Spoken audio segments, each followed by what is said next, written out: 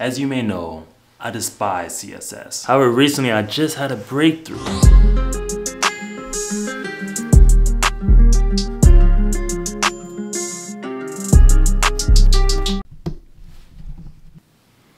So just to give it a little context, like I'm a back-end engineer that does mostly back-end stuff. So, you know, data migration stuff, integrating with like external services and stuff.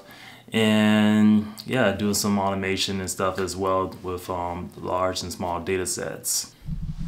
So front end is not what I really like it, but I do it for the clients to make them happy.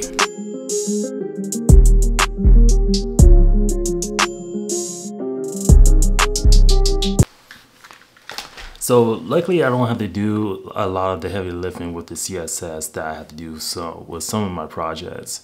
So I don't have to do any of the beautifications and anything like that. But something came up that brought me to this realization. And the crazy part is I've been doing this all along with my back-end stuff and back-end assignments. And this thing is called reading documentation.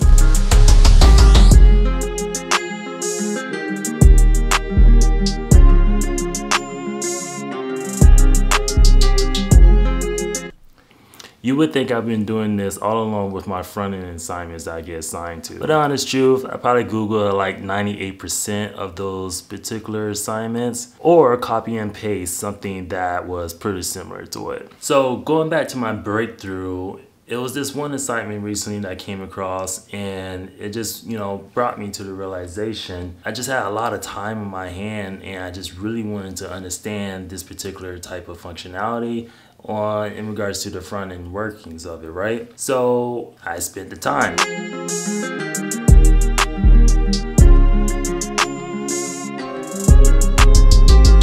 One of the requirements was to essentially use a particular component that will turn a link into like a name, but when you click on that name, it'll, you know, go to that URL link. And of course you can do that easily with like HTML and so on and stuff like that.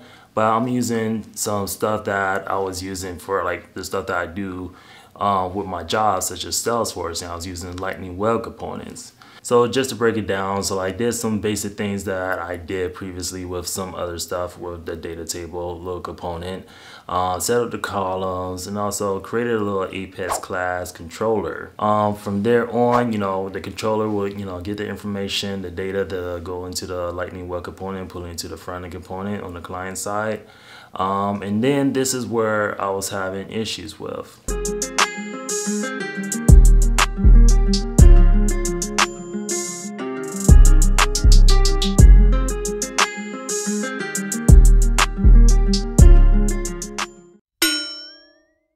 So I knew when I was setting up the columns data structure, and essentially when that is like put into that component, it reads verbatim like that name that's coming in for those data. So, you know, I did what I needed to do in regards to that, but one of the issues was it came out as just a link originally. Went through the documentation, saw that it was, you know, getting to the point where it needs to be, but it's missing one particular element. And I saw in this one piece in the documentation to add like an additional labeling. So instead of like the URL link label that it was showing up for the component, it had this try attributes property in this column that you can set for that particular URL. So I did that, and nothing really happened. It just, you know, print out that just name that I did. And I was thinking that I was gonna call in from the API stuff. But instead of doing that, I did this particular thing with I just learned with JavaScript. I didn't know that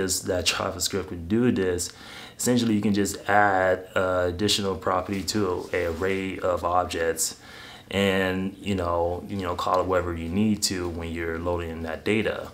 So, you know, I did some adding a variable to that property of that array each time it was looping through, and you know, I got to that point, and then I added this one thing I saw. I finally gave up, and I was like, yo, let me Google search this piece, because this is the last piece that I need. So let me Google search it, and there it was. You know, put a little curly brackets, field name, and so on, and put the name there. There you go. And that's how I got to that piece. And I was like, yo, all of that stuff was a mystery to me and how that worked, but now it just clicked.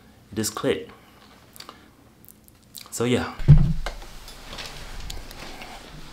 Like I said, like this wasn't something new that I came across, like documentation. I knew this stuff all the time.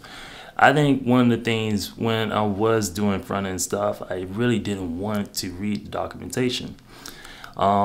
Maybe it was just because back end stuff was more straightforward to me and more interesting.